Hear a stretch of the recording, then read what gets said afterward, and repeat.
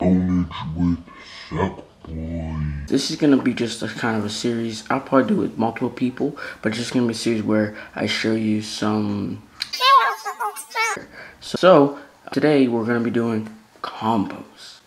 So there's quite a few combos he has. I'm only going to show you mainly the ones that I guess you could say aren't well known. People don't really do them. But parts of it will be, and parts of it, you know.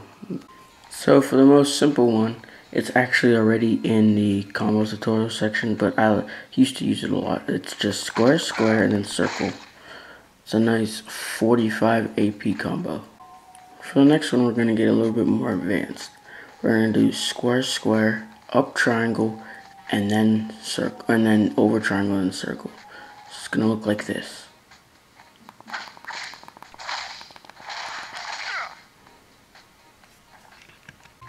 This next one is just a pure punishing move because they can't do anything at all.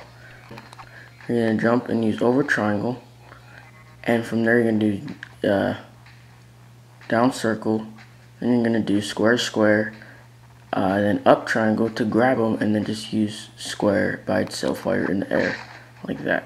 So let's see what it all looks like.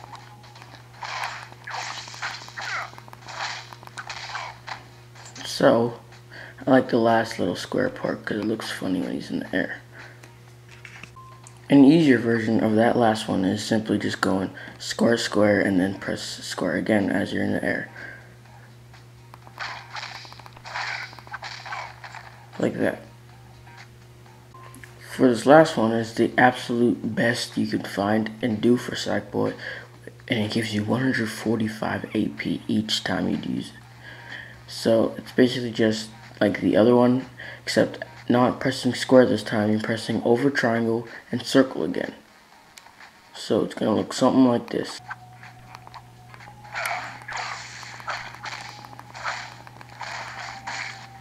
As you can see, 145 AP.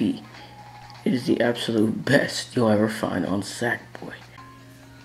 Now as you can see, Sackboy is pretty lethal up close and personal.